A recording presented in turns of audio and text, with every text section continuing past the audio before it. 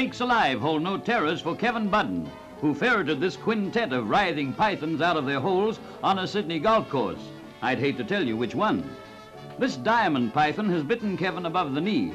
Fortunately, it isn't venomous, but a python can give you a pretty deadly hug. Tight as that hug may be, this expert shows that the way to unravel him is to start tail first, where the reptile has less strength.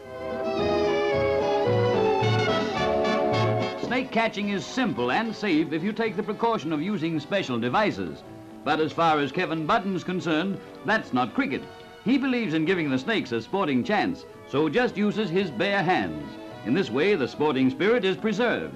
Using the Abbo's method, he gets hold of the snakes by the tail and carefully edges them into a bag. He finds a ready sale for his catches. Kevin has been bitten 3 times by poisonous snakes, so he knows something about them. He knows also the places where death adders are likely to lurk.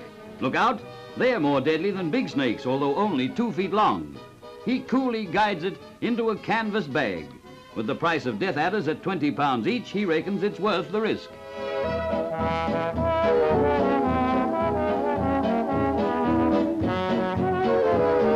And here's something only an expert should try, inciting a vicious brown snake to fight.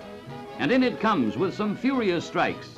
Our cameraman secured these remarkable shots with a telescopic lens.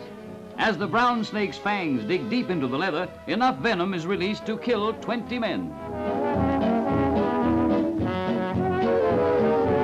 Next to come out fighting is the treacherous tiger snake. It's the speed of the hand versus the speed of the strike. Again, Kevin wins out. He says it's profitable and sporting. But oh boy, he won't catch me catching snakes.